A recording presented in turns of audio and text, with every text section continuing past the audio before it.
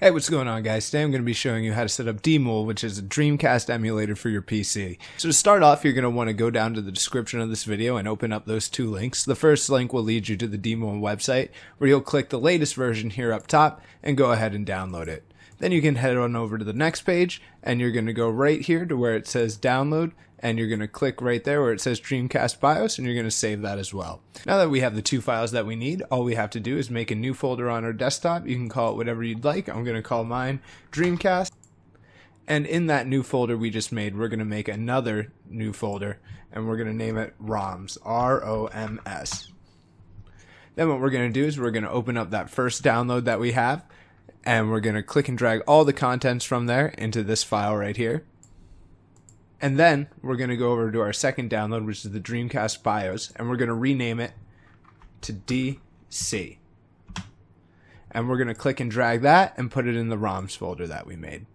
Now what you have to do is open up the emulator itself, so go ahead and click the Demul exe right here. It says BIOS and plugins aren't configured, but don't worry, we'll get that fixed up. Once you're on this page right here, what you need to do is go to where it says GD-ROM, go down, drop down that drop down menu and go to GDR image, and then press OK.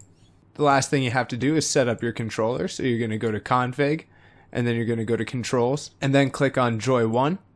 And right here what you're going to do is bind your keyboard or controller to the keys that would be on a Dreamcast controller. So you can click on this left trigger here and hit whichever button on your keyboard or controller you'd like to be the left trigger, and then do the same thing for the rest of the buttons on this menu. You can ignore the right column.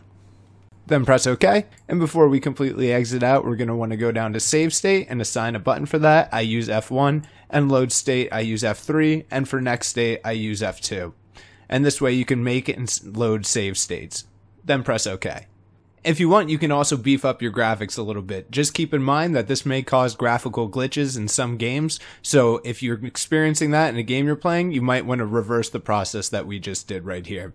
So you can go to Config, and then you can go to Plugins and Paths, you go to Video Plugin, select the one that says Old, press OK, go back to Config, then click on Video. In here you can turn up the internal resolution of the console. I like to turn it up to about 4. Remember, the higher you go, the more resource intensive it is. You can turn on VSync if you'd like.